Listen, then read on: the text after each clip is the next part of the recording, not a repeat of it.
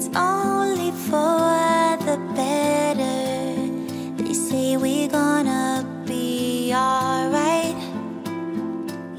It's only for the better. Thoughts keep me up all night. Buenas tardes everybody and welcome to another video on my channel. Today it's Friday the 14th February 2020. For some of you that may mean it's Valentine's Day. For me it basically means that today the new seasons of Las Chicas del Cable launches on Netflix. This is a series that plays in Madrid in the end of the 1920s, and I'm standing right in front of the Edificio Telefónica, the telephone company building, which is where a major part of the series takes place. This building also has a very interesting history. It was built in the years 1927 to 1929 and then opened in 1930. It was Europe's first skyscraper, and also until the year of 1953 it was the highest building in Spain.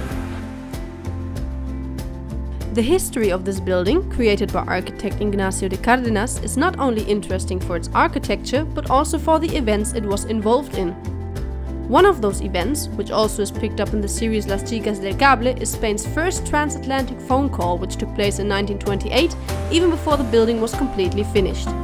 The building also has its story with the Civil War from 1936 to 1939. During this time it was a prime target because of its importance, height and position, but all damage was repaired quickly and the building was also used as a viewpoint by Republican forces. Nowadays, the building still belongs to the telephone company.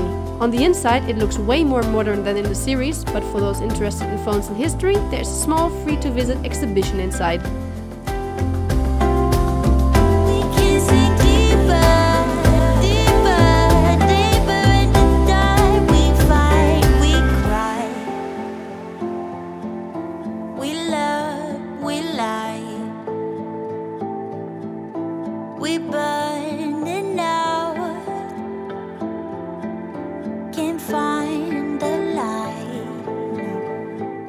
So much for the facts about this building. If you want to visit it yourself, you will find it at Gran Via in Madrid, right by the metro station of Gran Via. There's two exhibitions inside, one longer lasting ones with old telephones and one other one that will change every once in a while. The entry is for free, but it also kind of means don't expect too much. In the end, it's still a telephone company nowadays.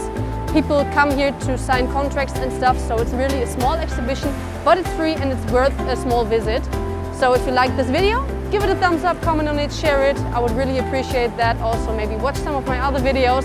I am now really excited to watch the new seasons of Las Chicas del Cable, and I hope to see you in one of my next videos. Hasta luego and bye. We fight, we cry.